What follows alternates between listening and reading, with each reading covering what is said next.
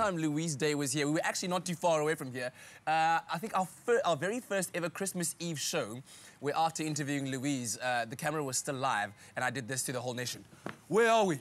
Where? It's somewhere on YouTube. It's great to have you back again, and good to hear that your music has been doing so well over the past couple of years. Thank you so much. It's great to be here. How has it been? I mean, you've been working. You're working on an album right now, or the album is already. Yes. Well, no. Actually, we're releasing the single, and then we're releasing our first single from the new album. Yes. So it's there's lots of new music going on at the moment. Just and that's really the song we heard earlier on, right? Yes, Nothingville. What's that song all about? I think a lot of people are wondering about it. Yeah. It's really a song about hope.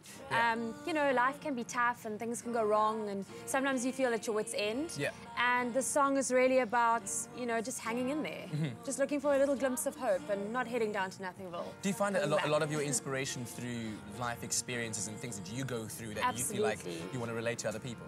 Yes, absolutely. I think I get inspiration from watching other people's lives and seeing what's going on there, and also from my own. Yeah. And there's so much around you, so many things that are happening around you that you can write about. Very true. Yeah. Now, speaking of life experiences, I think, wow, sharing the same stage with John Mayer.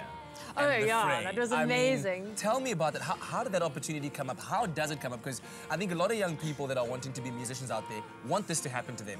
Yeah. How does it happen to you? It was complete luck. I think, you know, you've got to have great music, but a lot of it is luck. I went to America and I was doing some work there, and I got picked up by Fender Music, Fender Guitars, and we did a tour with them, and I got some awesome experiences to play all around the States, and it was just the coolest experience ever.